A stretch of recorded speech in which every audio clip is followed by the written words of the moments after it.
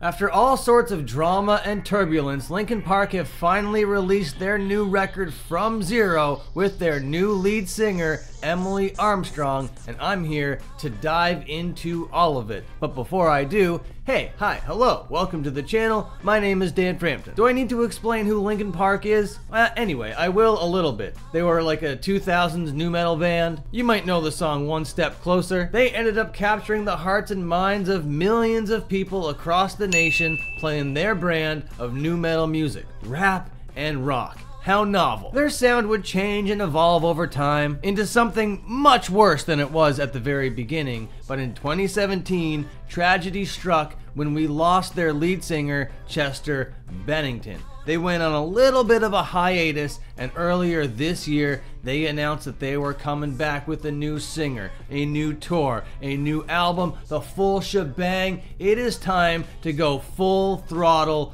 Linkin Park, and the hype was real. They did a live stream whole event where they played like a whole concert with their new singer as they simultaneously announced everything that I just ran through. And for one entire day, the entire world was hyped for this. If nothing more than just a curiosity thing, people's interests were definitely piqued. But the day would pass and things would come out, controversies regarding the new lead singer, Emily Armstrong. People thought that she sounded pretty good in the song Emptiness Machine that they released alongside all of this with a music video, but they weren't really stoked with her relationship with Danny Masterson back in the day. I made a couple videos going over this entire topic, so if you want like a more nuanced deep dive on it, I suggest going and watching those videos. But alongside the Danny Masterson Association drama, there was Scientology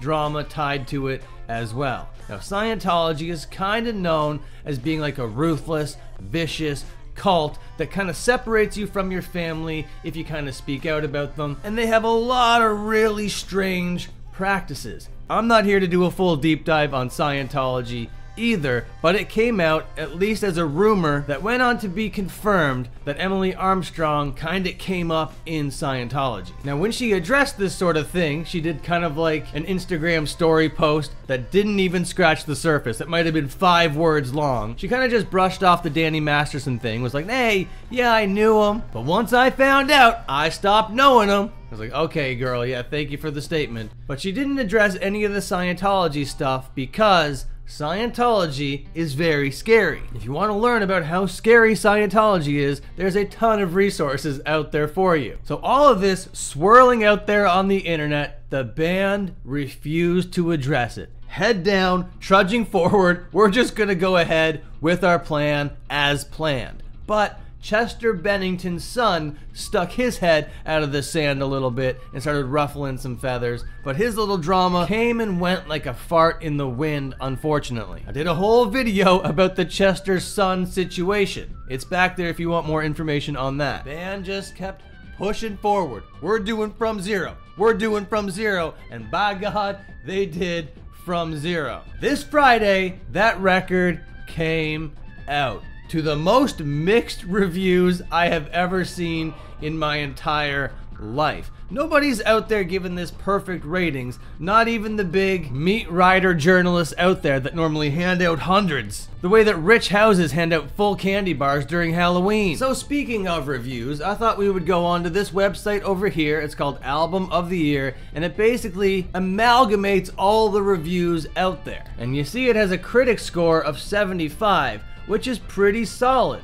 But all of these guys normally hand out hundreds so willy-nilly, but nobody's willing to do it. All kind of solid though, 80s, 85s. Then some critics are like, nah, this isn't really it, boys and girls. But critic scores can't be trusted in the year 2024. It is a pay-to-play, access journalism type game out there. Nobody's actually being mean, no one's actually being critical, because everybody wants to be in the cool crowd. Everybody wants the cool bands to like them, so they're not gonna really say anything too bad. But the people will definitely pipe up, and the people are saying this is no more than a 62. Of course, all the fanboys are going crazy, and all the people that are trying to prove points to the soy boys are going, this is the best record of all time, bro. But if you dig into any of the reviews, if you listen to anybody talking about it, even meat rider extraordinaire Nick Nocturnal, they're all just saying, nah, it's pretty mid, it's okay. There's a couple bangers, there's a couple flops. It's just corporate radio stadium rock and roll with the Linkin Park brand name just slapped on top of it. But here is my review. I know you might be curious about my thoughts on the record. I gave it a 39 out of 100, and I said, I love Emily's voice. The songs, however, are, how do I put it? Bad. The rapping is so funny in a corny and whack sort of way. There's a fucking reggae song, LMAO. Lighters Up, Snoop Dogg would love the song Overflow. I can't stress enough how funny the rapping is. I am in stitches over here as I write this. It's a shame how great of a voice the new singer possesses because A, she doesn't seem chill, and B, these songs suck butts. I feel bad for the people that are lying to themselves pretending that the record is good. You will hear every opinion under the sun about this project. Most people will come away from this thinking that it's mid. Let me assure you though, this is worse than mid.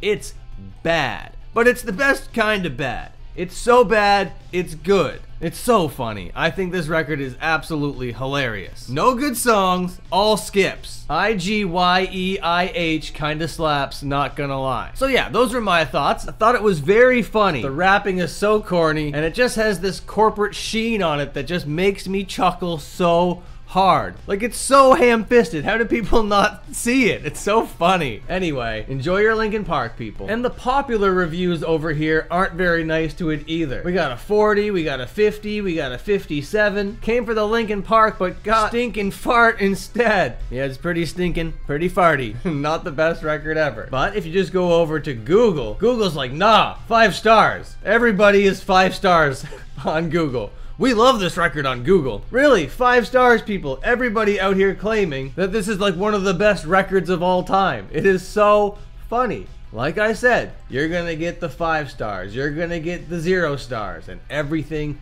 in between. People are pretty upset, people are pretty scathing, but I found one review that is absolutely loving this record, and it comes to us from Lord Xenu himself, the god of the Scientology religion. And I'm thinking, yeah, this is exactly who this project is for. Because when I'm listening to it, that's the question I'm asking myself.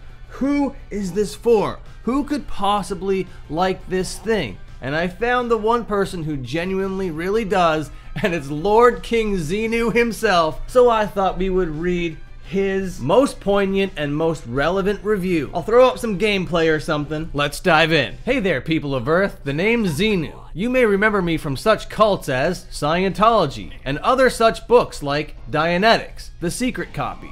I'm like God or whatever. Today, I'm here to talk to you about my star pupil, Emily Armstrong, and her band, Linkin Park. They dropped an album called From Zero, and I don't have to tell you that that title is a nod to ya boy.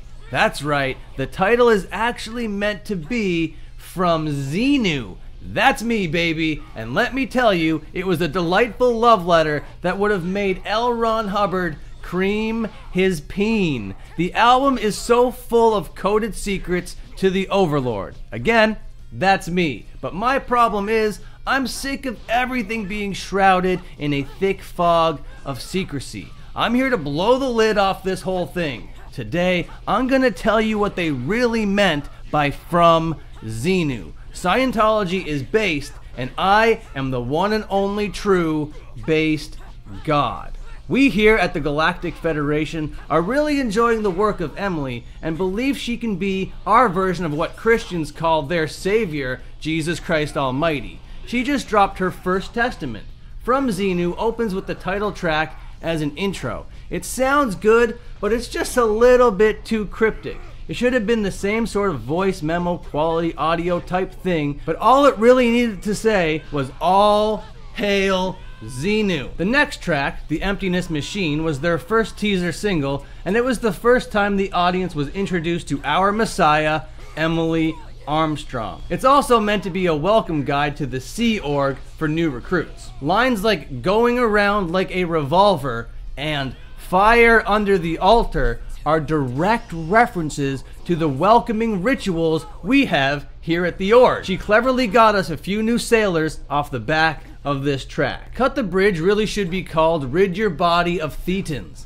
Those nasty thetans need to be discovered through an audit. This song might actually have the power to replace our current stress test in this auditing process. But I'm gonna suggest we use both.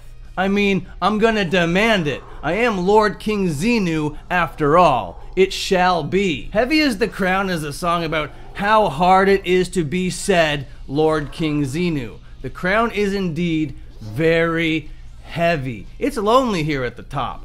Her deep understanding of this endears me. The fact that this song had 100 million spins before the album even came out doesn't hurt either. I am amazing, and Emily did a great job conveying that in this song. Over Each Other is a clever allusion to how we make our members tell us all their deepest, darkest secrets just to catalog them and hold them over your head in order to manipulate you into staying with the church and keeping you believing our out-of-this-world beliefs. The song Casualty kinda speaks for itself, if I'm being honest. The song is about Shelley, and it's beautiful.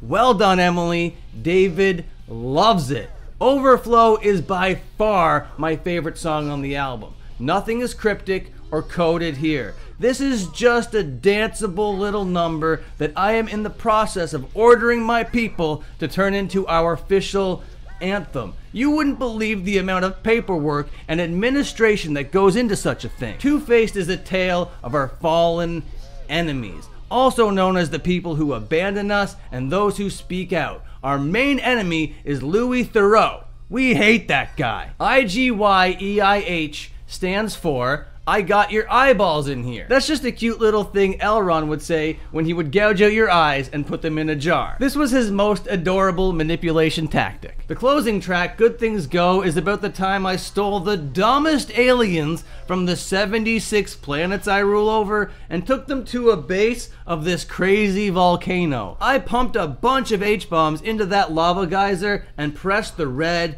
detonate button. It's basically what we built the whole religion on. No big deal. So there it is. I felt I just had to clear that up real quick. From Xenu is the best album of all time. Join Scientology. All hail me, Xenu. And who's to argue with that? If the music appeases the overlord and he's gonna turn one of the songs into the national anthem or whatever, I think that means the record is a hit. So I hated the record. Xenu loved the record. What did you think of the record? Comment down below. All comments left within the first 3 hours, I will reply to. 3-hour gang for life. But for now, I'm gonna get out of here. Thank you so much for watching. Until my next upload, watch another upload. Okay, take care and have a good one.